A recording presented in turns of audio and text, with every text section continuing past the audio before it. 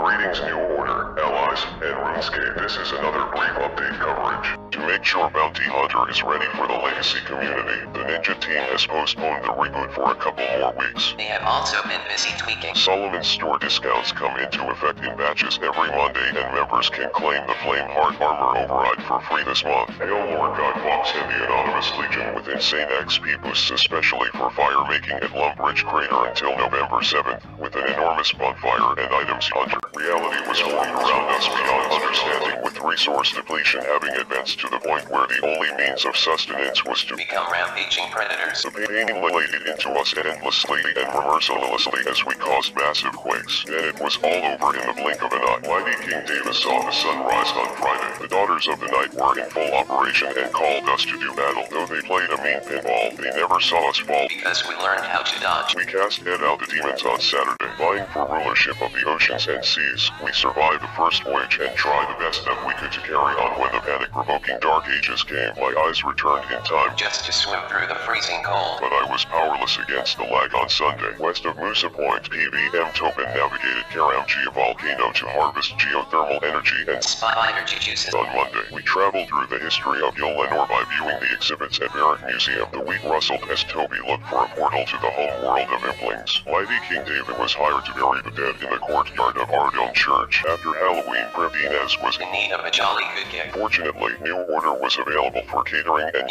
countless cakes and cabbages for all to enjoy in celebration of life on Tuesday. Halfway between heaven and earth, we had a blast burning of the crater with a bonfire and enhanced entertainment spectacles last night. We also felt the rejection of Alice. We have all upkeep goals in the Citadel. We need more resources and visitors for upgrades. Please hurry before Tuesday. Learn the truth of Uchiha and Izami's stories on the Clan Wiccan.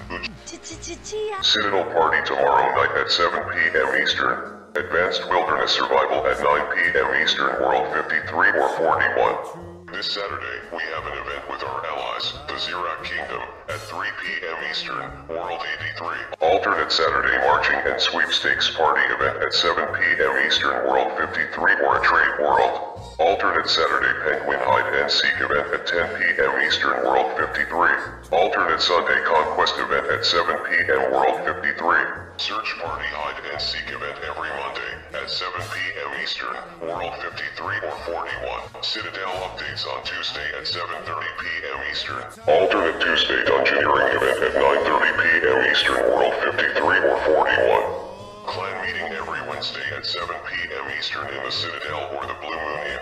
Alternate Wednesday Clan Wars event at 9 p.m. Eastern, World 53. Nors updates Thursday. That's all the activity we have scheduled for this week. Unless you have any requests, you can use the form provided on Norseful and we will add them to our calendar in an available time slot. You can leave a message in our Zat chat or do wiki or post in the Nors Connect forums. Send a private observation report with anything. You can always contact the heads through email and Skype to view the clan handbook or enter our regular sweepstakes.